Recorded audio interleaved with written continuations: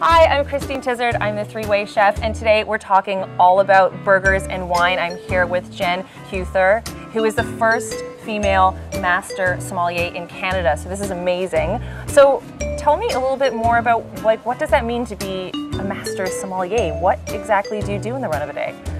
Well, you can do lots of different things. So everything from teaching, to tasting, to wine dinners, to working with clients, to working with the liquor boards. Nice. So it's really fun. There's no 2 days are the same. And you spend a lot of time drinking wine. A little bit. Yes, it does come up now and again. Who do you work for? Like, name some of the people that you work for. Do you have someone in specific, a specific winery you work for, or how does that work? Well, I work for Jackson Family Wines. Oh, nice. So they're a family who's based out of California, Sonoma, and they have just accumulated all these amazing properties and amazing wineries throughout the world, but mostly in Sonoma, and Kendall Jackson kicked it all off. So whenever I'm having a barbecue, everyone's thinking beer and burgers. All my girlfriends come over and they're like, well, where's the wine? So I wanted to show people 3 different ways that you can serve wine for a backyard barbecue. So I have 3 different burgers here. The first burger is not a traditional burger at all. It's actually more of a mini slider. No bun. I'm serving them in lettuce cups. And it's kind of like a Mediterranean feel. They're little turkey sliders. There's some zucchini in there. We have some sumac. We have some shallots, some avocado. It's a little bit more fresh than the traditional burger. So what kind of wine are you telling me I should serve with that today? Okay, well that sounds delicious first of all, and that's right up my alley, no carbs. So let's add a little bit of carbs with the wine. Perfect. So with all those wonderful flavors, I think actually a white wine would go really well with that. Mm-hmm. And so I have brought the Chardonnay from Kendall Jackson. And this white wine has lovely kind of tropical fruit flavors. And it's bold and rich for a white wine, so I really think it's going to stand up to the burger and play off of all those lovely fresh ingredients and just keep everything light. Oh, it is very light. If I'm serving white wine at a barbecue, then how do I keep it nice and cold?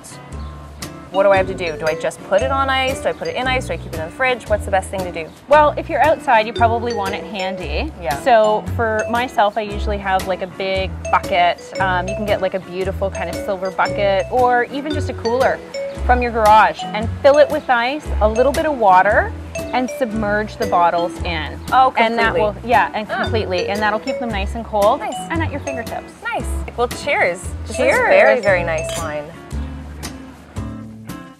So, second burger I have is just your straight up, basic, run-of-the-mill, 100% all beef patty with melted cheese, lettuce, tomato, ketchup. What kind of wine would you pair with that? I would go with a red, but not a big heavy red. So I would go somewhere in between. So Pinot Noir, I think, would really work with this. And what's great about Pinot Noir too in the summer is that you can actually put it on ice and keep it a little bit cooler.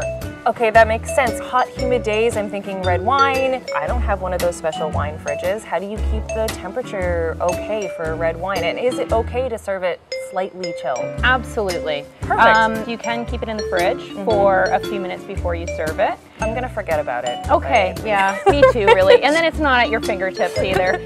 So, you know, just have some ice, but instead of submerging it, just put it on top and kind of let the coolness go up, and then you just bring it down and you keep it down a couple degrees, which is great. So I brought the Monterey Pinot Noir.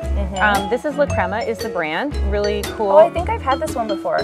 Yes, I think you have. And female winemaker from actually Ontario. Nice. And she's fantastic, Elizabeth Grant Douglas, and she knows Pinot Noir. So this one's interesting because it's coming from south of San Francisco in Monterey. Right off the bat, I can feel it. I don't know how to do wines, but I can feel it at the top of my mouth. It's like perky.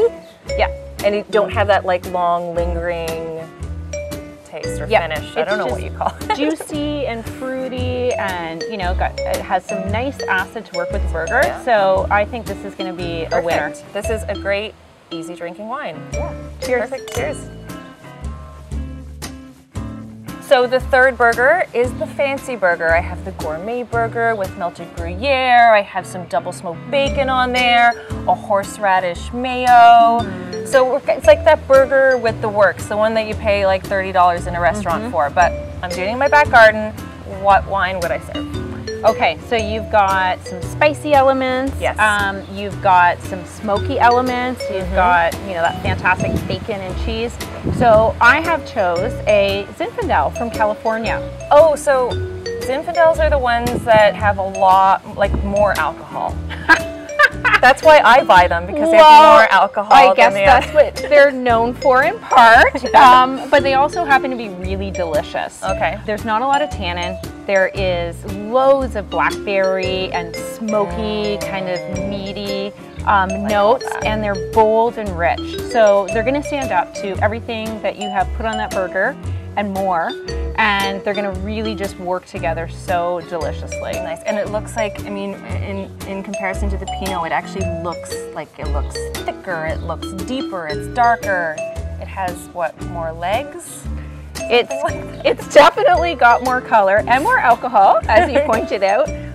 But when you taste it, you're gonna find just like a mouthful of berries and oh my gosh, yeah. Richness, totally different from the Pinot Noir. Totally different. And you know, that's why this goes with like lots of roasted and barbecued, intense flavors. Okay, the thing that bothers me the most about backyard barbecues, so I'm gonna tell you what bothers me and then you're gonna give me your #1 tip. So what do I do about all the flies getting in my wine all the time? Oh my goodness. Okay, that is definitely an issue. You can, you know, keep little coasters or something close by. Okay. To kind of deal with that. I mean, they're on the food as well. They have those beautiful baskets for the food that you can cover up. But for wine, you kind of need to use your hand, I guess, and keep an eye on it, because especially fruit flies can really change the flavor of the wine, and it's just kind of gross. And if you can leave us with like your #1 tip for throwing a barbecue, what can I do? Okay, I'm going to give you 2 quick ones. Okay.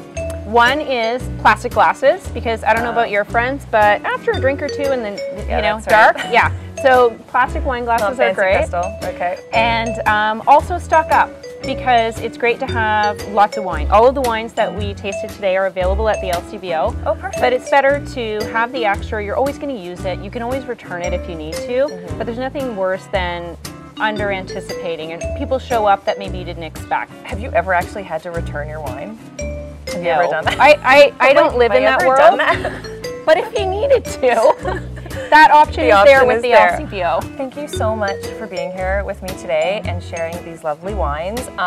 If you guys want the recipes for these burgers, you can find them on my website, www.christinetizzard.com. I would love for you to subscribe to my channel, like, comment. If you have any ingredients you'd like me to do 3 ways, any recipes you want me to try out, by all means leave a comment. I'd love to hear from you. Thank you so much. My pleasure. Cheers. Thanks for having me. Cheers. Cheers.